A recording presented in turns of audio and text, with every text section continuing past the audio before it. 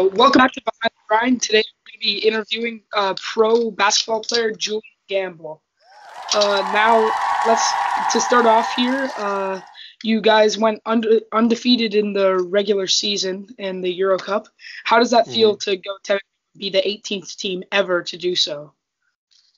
It was pretty cool. I mean, coming back from the season being stopped last year with the pandemic, COVID and everything, it was a little bit disappointing, not having the opportunity to finish what we had started. But knowing that we had majority of the guys coming back from the team that we had last year, we knew that we were going to have the chance to do something special again. So I think it's just kind of a testament to our chemistry, our hard work, and having enough veterans on our team, knowing that we have to continue to work day after day, that not get too high or too low after a win or a loss. Yeah. So you guys just got a win last night. Do you feel good about that win? Are you guys excited to move forward into hopefully getting into the Euro League next season? Yeah, I mean, last night's win was important for us to finish this kind of first half of the Italian season. We actually set a record for our organization last night at finishing the first half of the season undefeated on the road. So, again, this is a testament to our veteran leadership. Just working hard, coming ready to play in someone else's building. It's not so easy to just go on somebody else's court and win. So it was definitely an important win for us. Moving forward and starting the Euro Cup coming up here on Wednesday with the top 16, it's important for us to, build momentum and continue to play the way that we want to play in order to, continue the path that we're on right now. Uh, Moving on to college, you were an ACC champion. Do you feel like that championship experience in college has helped you guys succeed in the Euro Cup this year? I mean, just knowing that I have experienced that is, something that I will always carry with me, and a kind of a knowing what I had to sacrifice and what I had to do to be able to be a part of that. It's important, but we have champions across the board, guys that were EuroLeague champions that have won championships respectively in different countries in their career. So, we definitely have a very heavy roster when it comes to, championship experience, veteran experience, whether you're talking about NBA, EuroLeague, Euro Cup, NCAA Division One or whatever. So, we have great players from top to bottom, and it's just great to really be a part of that and be able to contribute to us winning more games even now, in the past, and in the future. And in college, you were ACC All Defensive, and you were also on the All Tournament team. What was that like when you were younger, just knowing that you had all these accomplishments already at such a young age? I mean, I was from North Carolina, so playing in the ACC was always kind of a dream of mine. North Carolina, the University of North Carolina was my favorite college team, so I always watched them. So, coming to a place where I was playing against them in Greensboro in the ACC tournament and to have an opportunity to win a championship against my favorite team growing up was definitely a dream come true. So, I've definitely, like I said before, carried that experience with me. And I mean, I've just worked extremely hard for every little opportunity that I've been given and try to take the absolute most advantage of it as I possibly can. So, I mean, for me, it's just about perseverance. I've had some injuries. I've had times where I didn't play so much when I was at Miami and, going through some things in my pro career as well. So, just being able to persevere through any of those adverse times has definitely served me well. What was it like moving from uh, the USA to Europe when you were making that transition after going undrafted? It was tough. I mean, I went from Miami to a small town in France called Saint Vallier, which was a population of about 4,000 people. So, kind of just being dropped in the middle of nowhere in France and, being in a place where I don't understand any of the language, any of the culture, it was definitely a difficult adjustment. But, for me, it was about having those veteran guys around me, even guys that I still stay in touch with today that were really able to guide me through that experience. So I think because of that, I've definitely taken on that more of an obligation to be able to try to guide as many of these young guys that I see coming into the game today to help ease their transition. And I'm still learning myself. So, I'm continually learning from guys that are older than me, guys that are the same age as me, and younger. So just to continually keep that open mind and really be able to understand and learn some of the culture and be willing to learn is extremely important when you come overseas. Um, when coronavirus hit, was it like really tough not being able to see your family as much and like everything shutting down? And obviously, you're in Italy, which was at the beginning of the pandemic was really bad. How did you like deal with a lot of those things shutting down and the season ending and not being able to see your family as much? It was difficult. I mean, I was in Italy for a while when the pandemic first hit. I actually went home the middle of March. So, this is the time where very little is known about the virus and there was a lot of anxiety around it. So, just from that standpoint, it was definitely difficult. And, this is just daily things are changing and you're learning new information and you're really trying to keep to yourself as much as possible because, we really at the time didn't know how dangerous this virus will really get at a global level. So, once I was able to go back to the States, I just kind of stayed with my immediate family, with my wife and my two children. And, we just stayed together. I mean, that was the most important thing for me. That definitely helped me mentally, spiritually, and physically to be with them rather than just to be by myself. But, I also spent time by myself when I was in Italy and they were actually already in the States before the pandemic hit. So it was definitely a difficult situation. I mean, it's been difficult on the entire world from then to this day. So, it's something kind of like you take it a day at a time and, just try to get through it.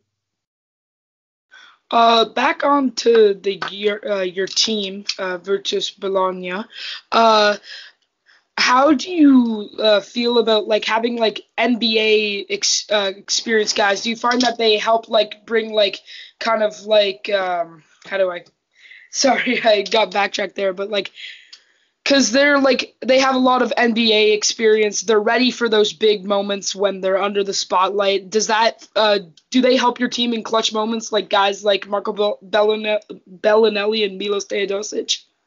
Yeah, absolutely. I mean, these are two guys that have NBA experience. I mean, even talking about Tio being in the league for a few years, but a guy like Marco that played 13 years in the NBA.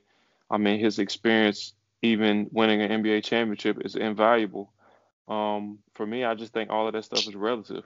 I mean, these moments that we're gonna go through over here are maybe nothing compared to what he's experiencing playing in a NBA Finals game and winning the NBA championship. So, Marco and Tio bringing that experience, their experiences from the NBA, us to us over here, has been invaluable for us. I mean, they're two extremely smart guys. They know how to play the game. They know, where they want to be, and they know where we need to be.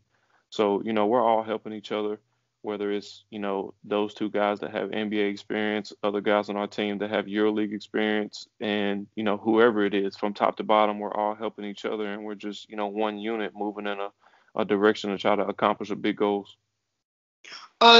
When you have like a big play, like a dunk or a clutch shot, do you have a go-to celebration that you go with? And if so, Nah, could not you really. demonstrate that? Nah, I mean, it's nothing really.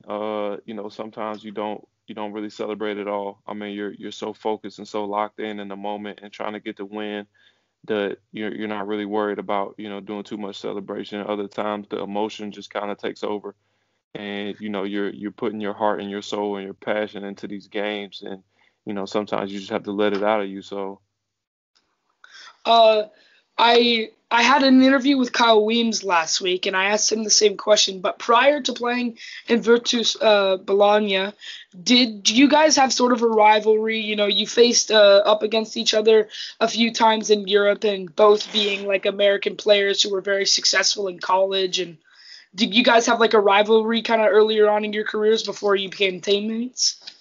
I would say that the very moment that we met, I guess when we played in that college game, there was a little bit of a rivalry. I mean, just because obviously we were two extremely competitive guys and we wanted to win. Kyle was the best guy on his team, and I was one of the top guys on my team at the time. So, we were trying to go at it to get a victory. Since then, I think we've more kind of been closer and closer in our path. We've been in some of the same places together. This is our third club in the course of our careers that we played together. He played in Nanterre, I played in Nanterre. He played in Bonn in Germany, I played in Bonn in Germany. And now we're here together in Bologna. So, I mean, even if you talk about the structure of our families and, both being married to former basketball players and having two children, like our lives are very similar in a way. He's actually about 3 weeks older than me. So, even from that standpoint, like we have a lot of similarities. It's a guy that, I can ask for advice.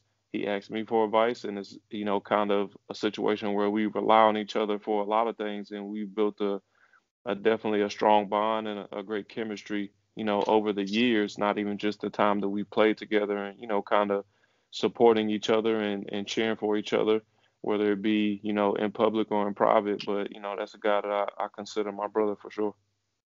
When you were growing up, did you have any like favorite player that you looked up to a lot? Well, initially, it was guys that were playing for North Carolina. Early on, one of my favorite players was Sean May.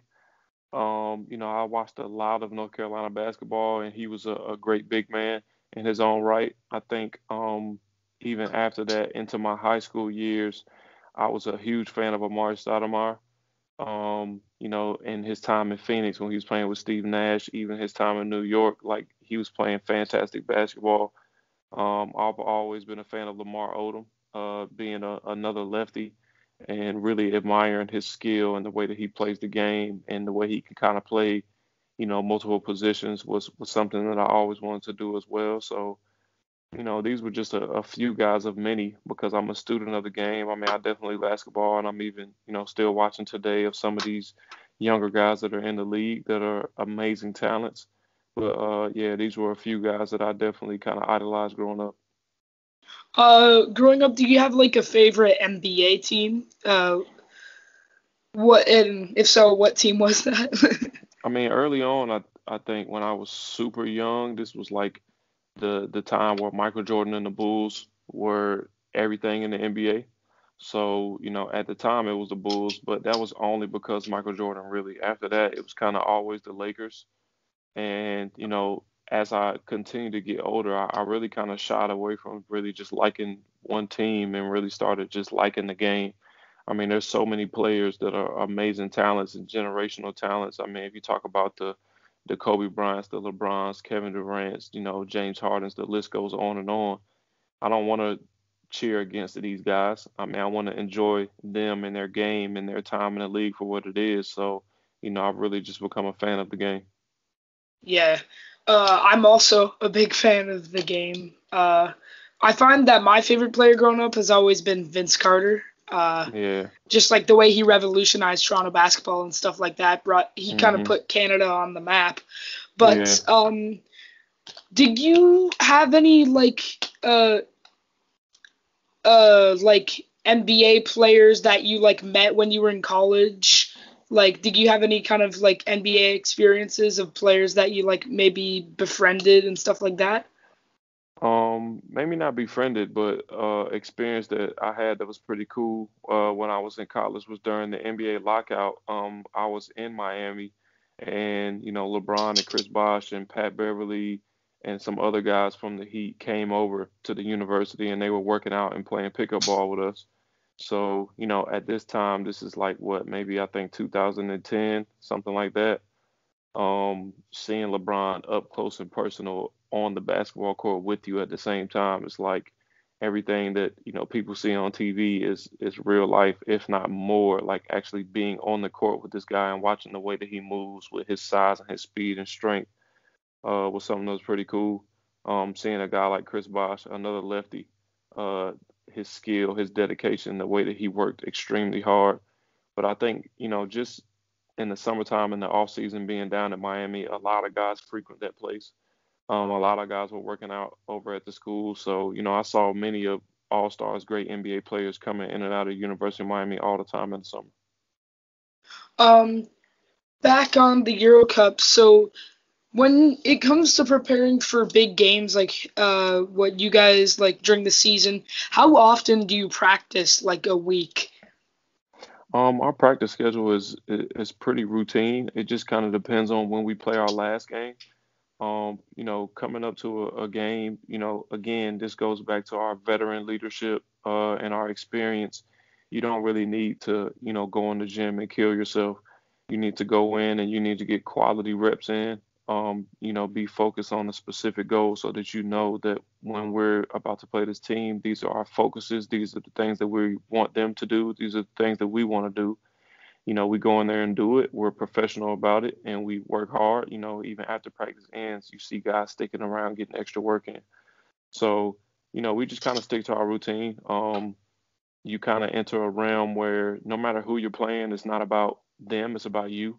It's about the way that you prepare and about the way that you bring yourself to the court with the right energy, the right intensity, being able to execute the game plan. And whenever we do that, I always like our chances.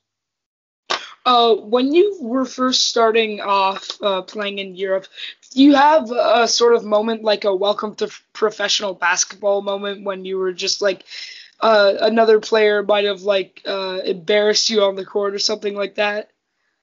Not necessarily. I mean, I think for me, it was as soon as I got there. This was professional basketball. Like, I landed in the airport in France. I drove, I think, an hour and a half to my city. I had no idea where it was at. The vice president of the team dropped me off at my apartment, and he left and said, "I'll be back in an hour and a half to bring you to practice." Like I didn't have Wi-Fi. I didn't at that point even have much food in my house, and when I came to practice, it was trying to perform. So for me, it's just like this is professional basketball. Like there's nobody's gonna be holding your hand. You're completely out here by yourself. People will help you to an extent, but they don't have to. So, for me, this was a moment like as soon as I touched down that I knew that, this is my profession and if I wanted to do this, that this is something that I would experience. And when you started off in St. Vallier, did you have like your teammates did they mentor you well? Like did you find that like you found it easy to connect with them despite like maybe having like completely different worlds? Well, I mean, for me initially, like I, befriended the French guys on my team, and they were pretty good and decently helpful. But I really relied on the other imports, the Americans. Even two guys that I still talk to this day, Jared Newsom and Jason Forte. At the time were both over 10-year vets overseas. So they definitely took me under their wing. I mean, they showed me the ins and outs of what this game could be, and we spent, many a nights just talking about their many experiences, and I kind of took that into my own story, and they kind of helped mold the professional that I would become. So I'm eternally grateful, to those two guys, and I still stay in contact with them, to this day. So, you know, as I've seen, you can definitely create these kind of lifelong bonds early in your professional career. When it comes to these guys kind of mentoring you and just giving you, some of their time and showing you that they care about you outside of just when you have to practice. All right. Well, that's about all the time we have for today. Thank you for the interview and good luck with your games. And I'm hoping to see you guys in the Euro League next season. Yeah, we hope But so. have a good one, man. All right, thanks a lot. See ya.